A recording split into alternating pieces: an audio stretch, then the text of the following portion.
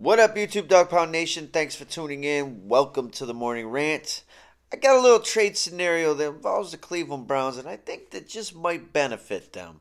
So let's talk about it. Here we go, Brownies. Here we go. Here we go, Brownies. Here we go.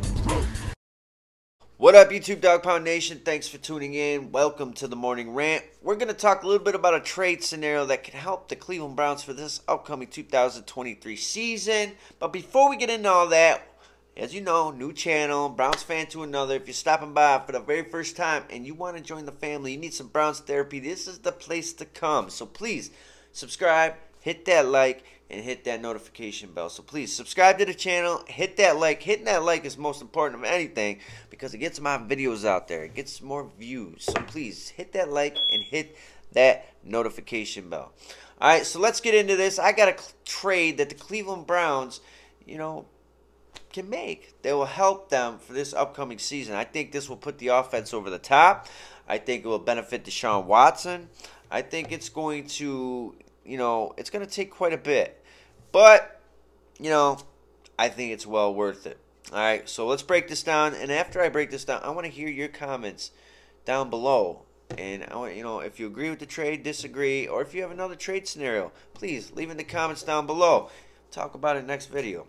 So, DeAndre Hopkins has been linked to the Cleveland Browns this offseason. All right. As we all know, DeAndre Hopkins has played in Houston with our franchise quarterback, Deshaun Watson. Now, the only thing with Hopkins, he's pushing, I think, 31 years of age. So, that's a little, But here's the thing. You have Brandon Cooks over, in Houston playing at a decent level. Or you got Hopkins. Now, what way are you going to go with this? Because they've both been linked to the Cleveland Browns. It would be cheaper to get Brandon Cooks, but it would cost a little more to get Hopkins. But I think you'll get a little more out of Hopkins than Cooks.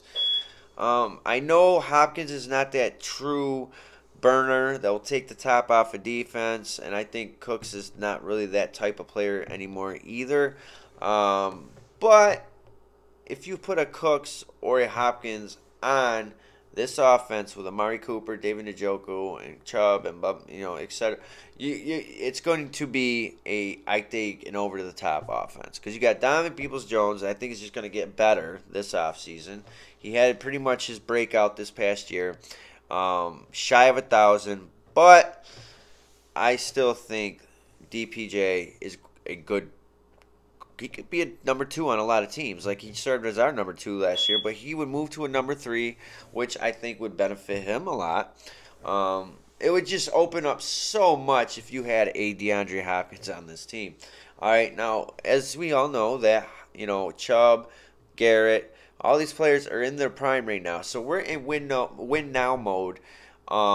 So I took a look at the Cardinals, offense. What it would take to get this trade done.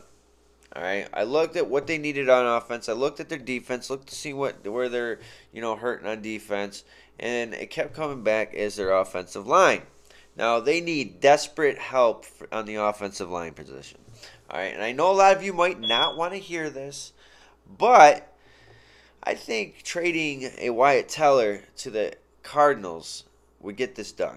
I'm a firm believer in that. I think you trade Teller and a day 3 pick maybe would definitely get this trade done. Now, is it worth it? I believe it will be because you can plug in another guard that is serviceable, and bringing in Hopkins to pair with Amari Cooper, to me, is a no-brainer. He's already got chemistry with Deshaun Watson. They've had a lot of success down in Houston together. And plus, I think it would help out our franchise quarterback to no end. I think it would bring him more confidence having him here.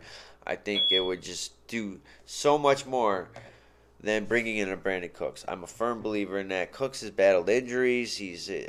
So is Hopkins, but I just feel also that, I've heard the media say that Hopkins, his better days are behind him, blah, blah, blah. But, here's the thing. He's not going to have to take on that true number 1 role.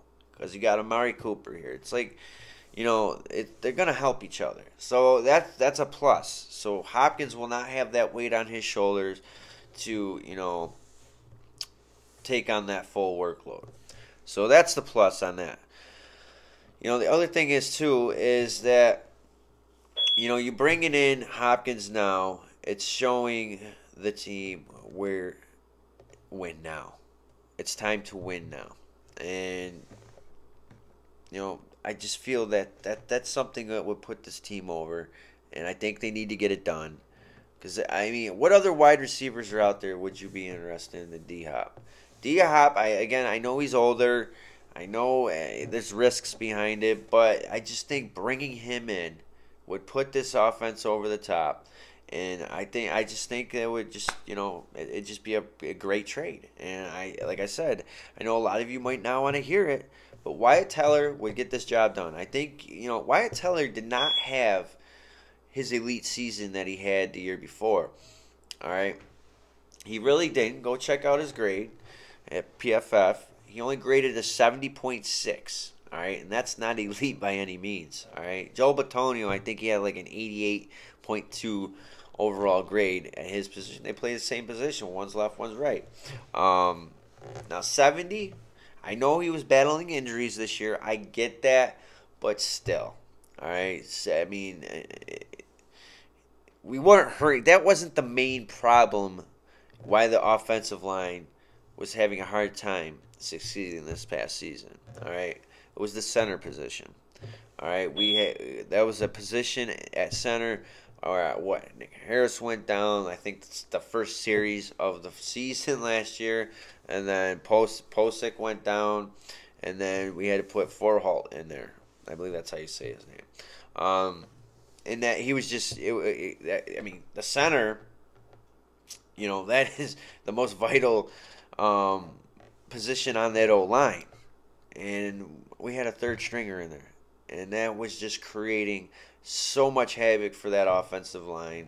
And, so I think if we stabilize that, having our starter back at O-line, at center on the O-line, I think you can plug in a Forholt at guard or a Hudson, and I think we'll be just fine. So I think trading away, Teller will get this done. Let me know what you guys think in the comments down below.